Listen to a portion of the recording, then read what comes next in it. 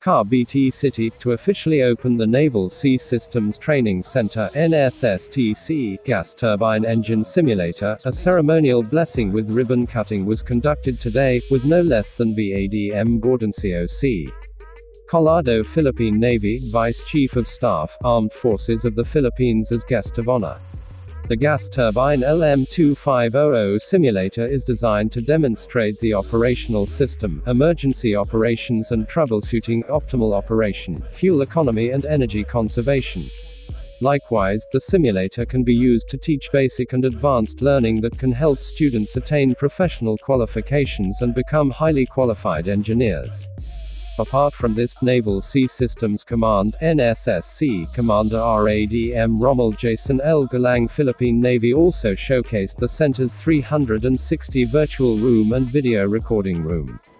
These initiatives are NSSTC's ways of adapting to the new normal, the great education shift to the online platform.